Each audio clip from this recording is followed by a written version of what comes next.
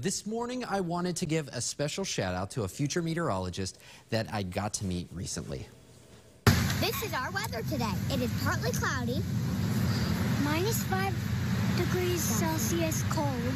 Calm wind from southeast to northwest. 0 centimeters of rain. And cirrus clouds. Now that's Ethan and Zoe. They live in Utah now, but Ethan is no stranger to Boston. He spent weeks here at a time going through multiple open heart surgeries. He loves the weather and enlists help from his big sister Zoe for those observations. Keep up the great work, Ethan. I have no doubt that you will be forecasting on TV in no time. Oh, Jacob, they are so cute.